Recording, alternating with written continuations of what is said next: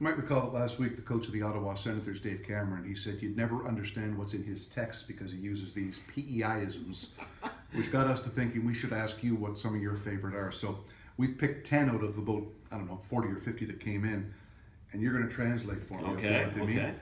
Number 10, talk of dirt coming. Talk of dirt coming. That is anything in weather that isn't the sunshine. Number 9, who's your father?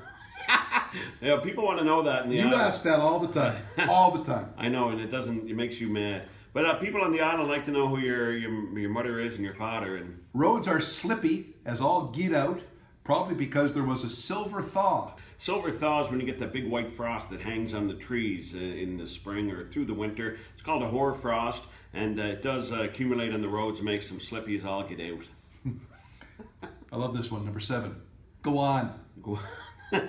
That just means you got to be kidding. Number 6, turn at the old purple house. Oh yeah, that's the one at the bottom of the St. Peter's Road by Wright's Bridge. Remember when I first came here and you told me to take a left at the Towers Mall, and I drove around for about 3 days looking for the Towers sign. Yep. That was gone for a while. Number 5, boat traffic. Boat hasn't been here in 17 years, I think it was, but it's still the boat traffic coming towards you as you're heading for the bridge. Old habits, right? Old habits. Yeah. Number 4, H. H for the letter H. Yep.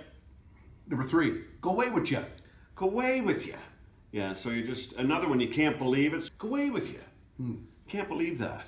Okay. Number 2, gotta put a load in the wash. So washing machines, washing machines, but it's wash in P.E.I. Yeah.